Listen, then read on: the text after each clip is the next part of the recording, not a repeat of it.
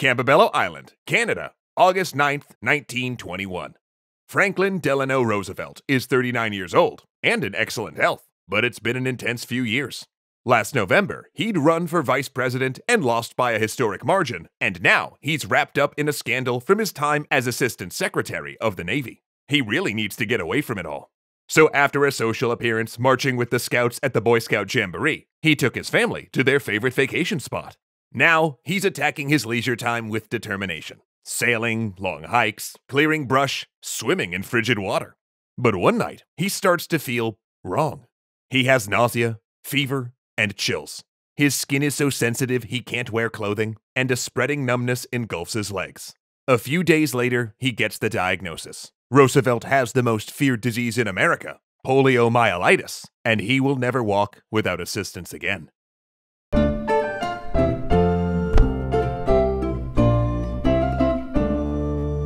This episode is sponsored by the Child and Teen Checkups Program of Minnesota. As a young adult, it's important to monitor your health, even when you don't feel sick, and you may qualify for free annual checkups. Learn more at u21checkups.com. Poliomyelitis, often shortened to polio, has been with humanity for thousands of years. Even carvings and paintings from ancient Egypt show otherwise healthy people with weakened limbs and dropped feet, common in the disease. Entering via the mouth, the polio virus colonizes the gastrointestinal tract to reproduce itself.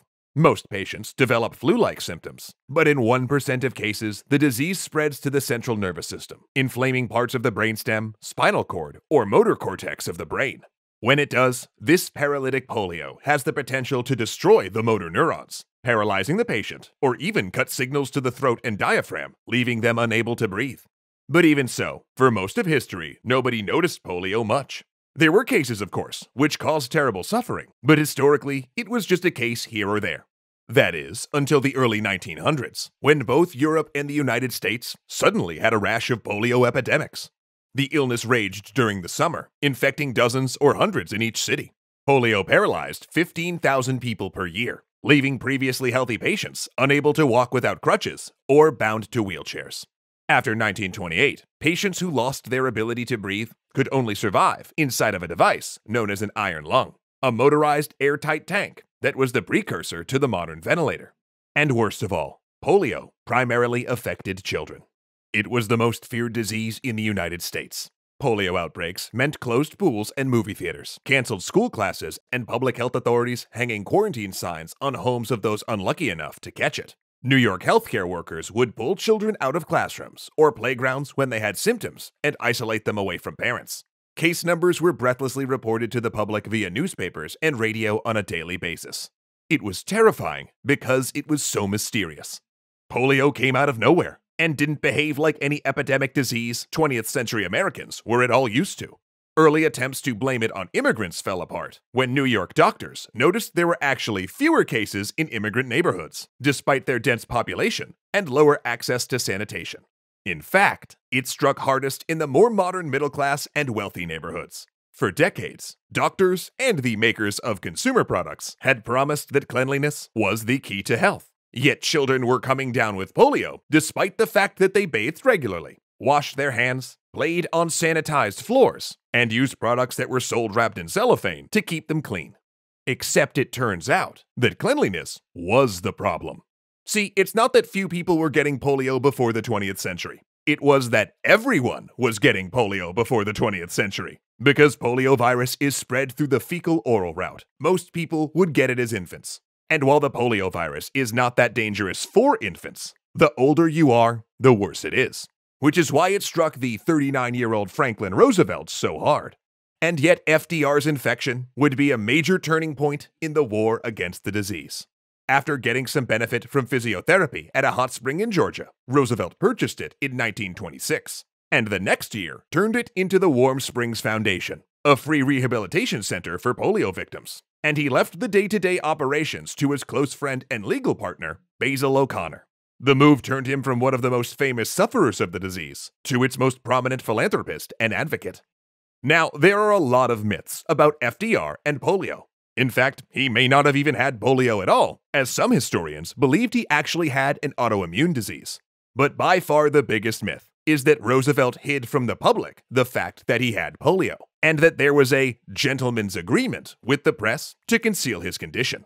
But in fact, it was widely known that Roosevelt had recovered from polio.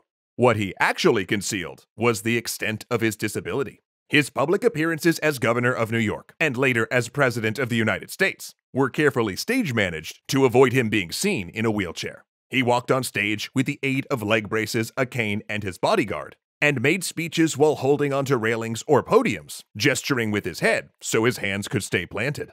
And if the press did photograph him while he was in his wheelchair, Secret Service agents would bounce on them and destroy their film. Though even so, Life magazine, owned by a magnate who opposed Roosevelt's policies, did publish a tabloid-style photo of the president in his wheelchair.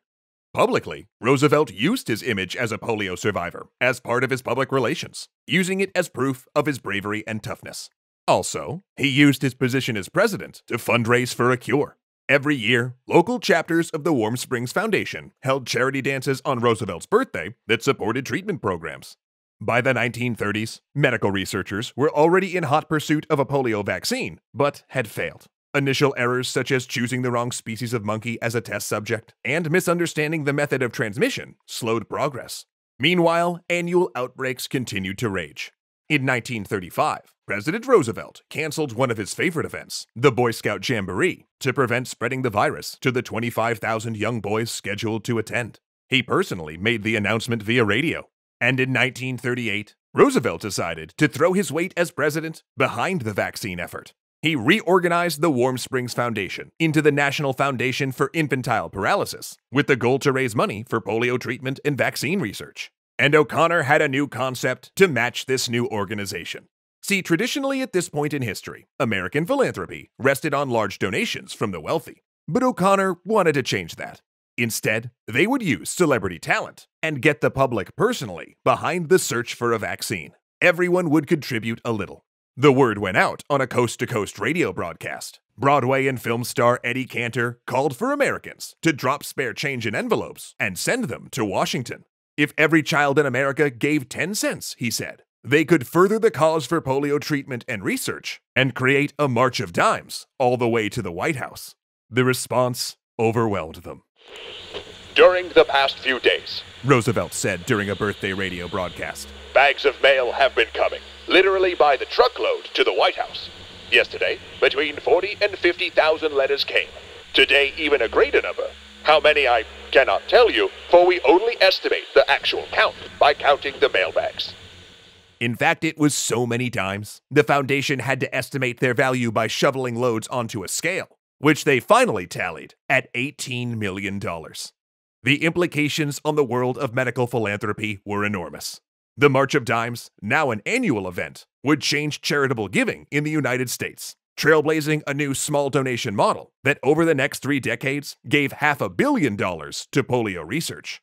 In 1952, when the NFIP-funded virologist Jonas Salk conducted a promising vaccine trial using killed polio virus, the organization stepped up to fund and manage a wider trial with 1.8 million children. Risky, but it worked. And in 1955, the Salk vaccine was declared safe for use, and it would be kept cheap. Because when asked by an interviewer who would own the patent for the vaccine, Salk responded, "Who owns the patent?" "Well, the people, I would say. There is no patent." "Could you patent the sun?" Now more could be said about Salk, including his bitter rivalry with Albert Sabin, who developed a live oral vaccine, but ultimately, both vaccines, each useful for different reasons, were funded by the March of Dimes, which continued after Roosevelt's death in 1945. And to celebrate his contribution to public health, FDR got the perfect tribute. On Roosevelt's birthday in 1946, the U.S. Treasury put his face on the dime, and it's been there ever since. Once again, thanks so much to Child and Teen Checkups program for sponsoring this episode. Remember, we're all at our best when we stay in charge of our own health. And even as a young adult, it's important to get annual checkups because they're a great and proactive way of identifying symptoms, addressing concerns, and setting a baseline for a happy, healthy future. Plus, you may qualify for free annual checkups. You can learn more and get started today at u21checkups.com. That's the letter U, 21checkups.com. Oh, I didn't see you there, Ahmed Ziad Turk, Alicia Bramble, Casey Muster, Dominic Valenciana, Gunnar Clovis, Kyle Murgatroyd, and O'Reels1. It's so nice I can thank you all in one place.